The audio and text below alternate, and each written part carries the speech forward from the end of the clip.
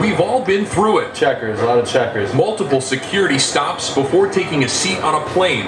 But last Thursday at MSP, major miscues. That's shocking. That's really crazy to me. According to an MSP spokesperson, somehow a 9-year-old boy sneaked past security checkpoint number 4, then past gate agents inside, and finally onto Delta Flight 1651 headed to Las Vegas. The plane left Minneapolis with the boy, a runaway from the Twin Cities, on board. He was finally questioned and stopped in Nevada.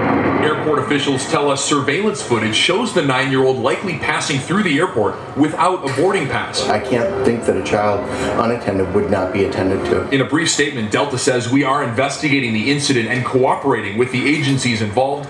It was the same reaction when we reached out to the TSA. That's crazy. I got an 8-year-old son, so that freaked me out. We spoke to one air travel expert today who says this is a major lapse on many levels. Flight crew, then the gate agents, then TSA. Terry Tripler researches the commercial air travel industry and all of its rules and regulations. All of this since 9/11 has been to keep us safer, and it has.